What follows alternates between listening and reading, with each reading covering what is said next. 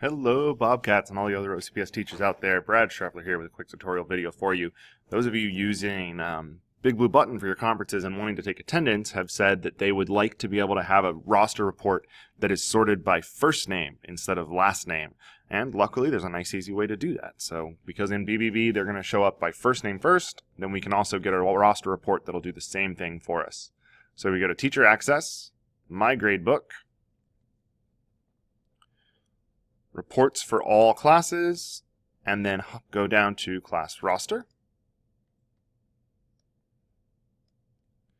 Now from here, you're going to click Add a new template.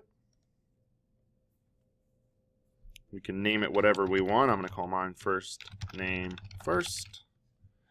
Then hit Save. Now, we're going to change name display to first, middle, last, which it probably is by default, but most importantly, we're going to change this to first name. We're going to go from last name to first name. Now it will sort by their first name when I run this report. Once you hit save, it'll bring you back here, and all you have to do is print this report like you would with any other ones. And now that report will be first name first. Now it'll match your BBB, and you won't have to worry about trying to reconvert back from first name to last name in different orders from there if you like those printed rosters for yourself.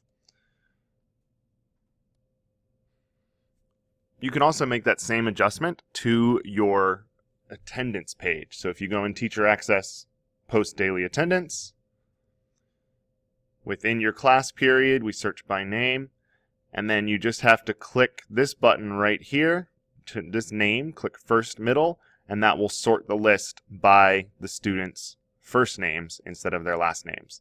So now you have everything you need to make it work, and then if you want to send it back to normal, you can put return to default sort.